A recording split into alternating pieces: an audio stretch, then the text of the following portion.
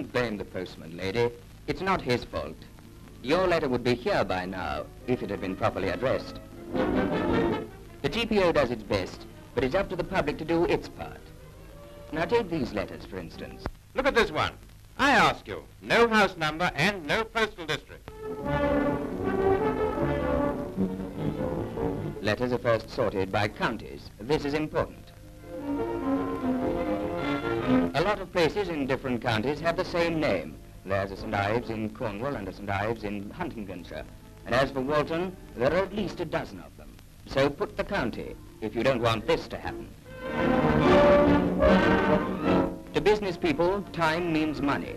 To avoid delay, you should always have your full postal address on your letter paper. Mr. Jones, that won't do.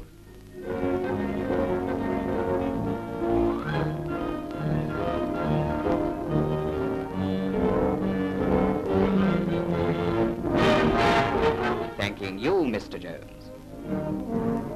Remember, a few more seconds spent in addressing the envelope means hours saved in delivery.